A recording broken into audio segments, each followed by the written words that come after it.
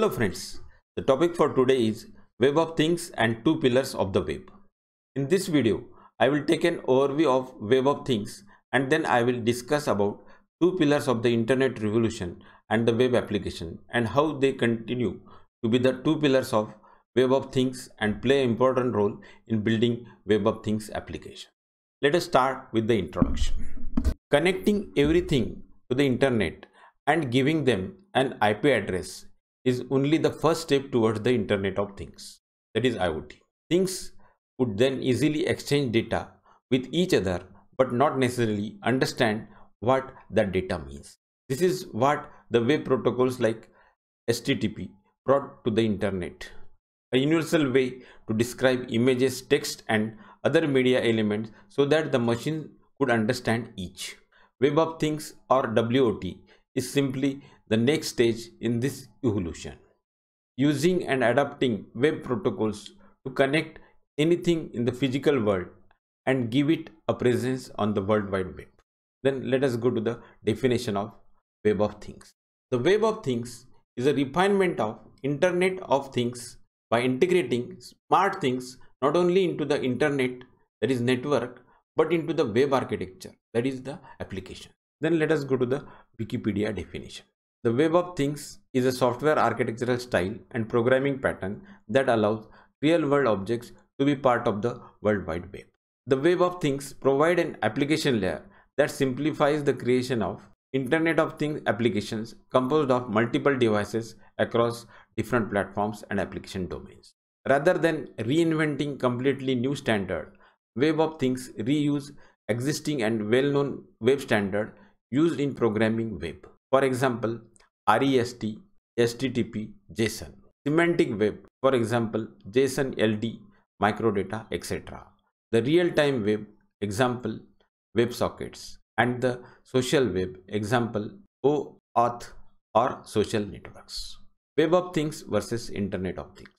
The key to make the Internet of Things take off is the Web of Things, the killer application platform or base of the IoT.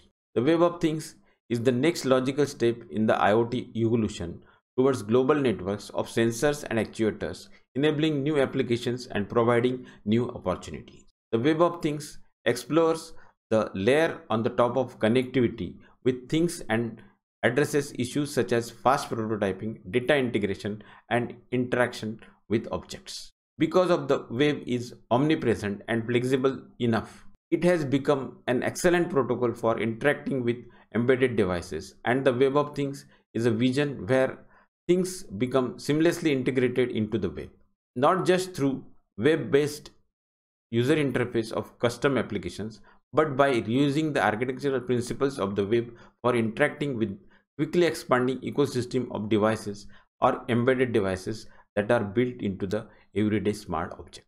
Well accepted and well understood standards and blueprints such as Uniform Resource Identifier URI, HTTP, then RESTful API, Atom syndication format are used to access the functionality of smart objects. Then let us go to the two pillars of the web. The protocols HTML, HTTP, URL, and the software, web browser and multi-layered architecture application servers are the two pillars of the internet revolution and web application. The invention of HTML, HTTP, URL on top of the TCP/IP based internet started the internet revolution. However, it was not until the killer application Netscape web browser that the internet revolution symbolized the World Wide Web really took off. The Netscape web browser evolved from the earlier Mosaic web browser. Mosaic was also a client of earlier protocols such as File Transfer Protocol, FTP, Network News Transfer Protocol, NNTP, and Go4. But HTTP with HTML URL ruled at the end. The application server became the foundation that helped build widely spreading web-based applications. An application server is a software framework or middleware that provides an environment in which applications can run no matter what the applications are or what they do.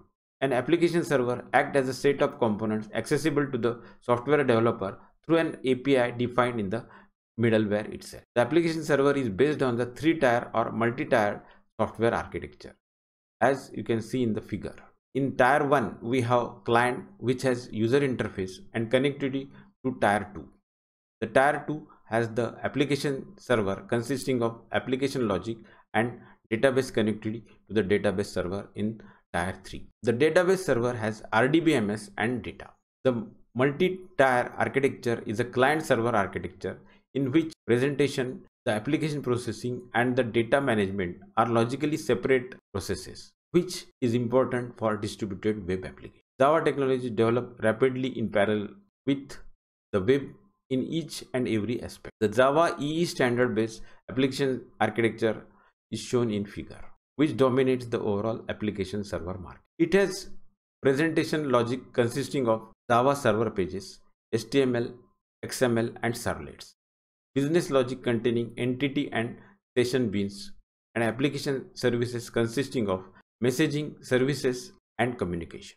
Messaging has Java Mail and Java Message Service. Services include JDBC, Java Database Connectivity, JNDI, Java Naming and Directory Interface, JTA, Java Transaction API, WLEC, WebLogic Enterprise Connectivity, XML, Extensible Markup Language. Communication includes protocols such as TCP/IP, HTTP, SSL, RMI, and RMI IIOP. That is RMI over IIOP.